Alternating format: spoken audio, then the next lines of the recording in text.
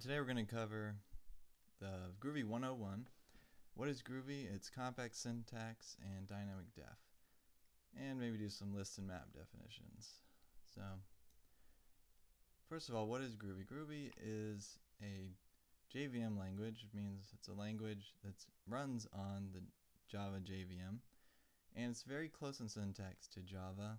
So if you're familiar with Java, you'll have an easy time learning Groovy. And also you have the whole JDK available to you as well.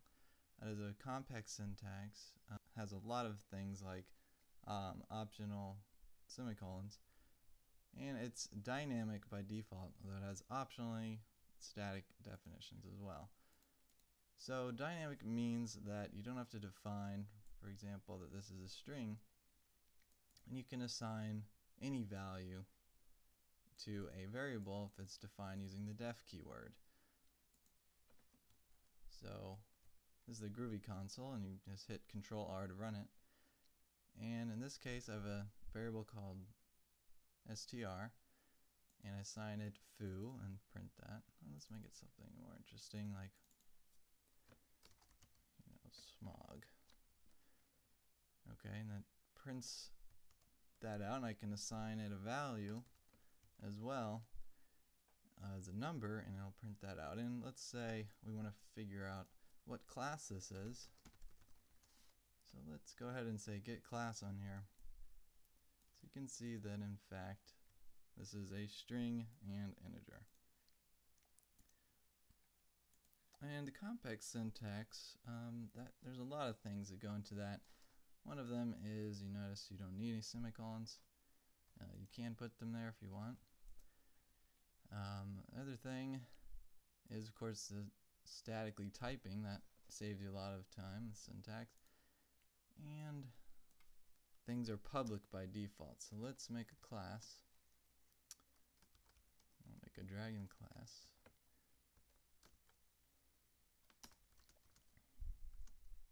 So let's make a new dragon. And let's give it a name,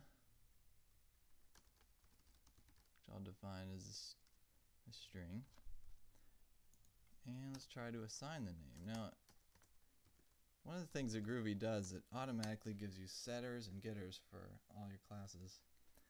So I can immediately assign this using just the dot name syntax.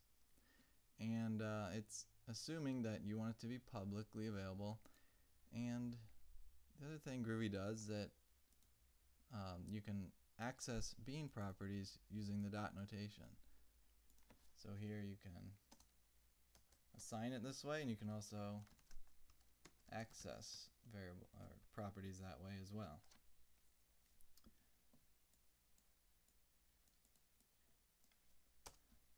One of the other things that Groovy does is very simple list definitions and map definitions.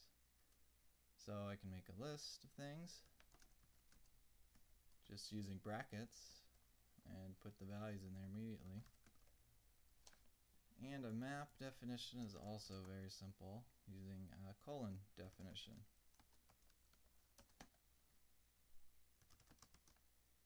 And it assumes by default that your keys are strings, so you can even omit the actual quotes around the keys in this case. And let's see if that's right. So I would say key set. Another way, another thing they add is they add a bunch of methods that are helpful for iterating collections. So the each method here is one of those. And let's say key, and I just want to print out the keys class, so let's do that.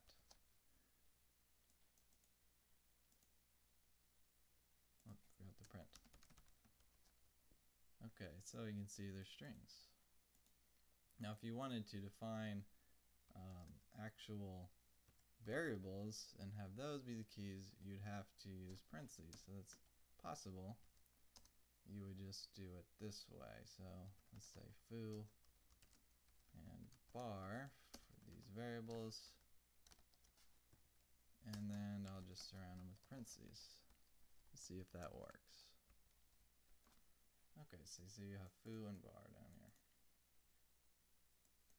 Another thing you gotta watch out for is because,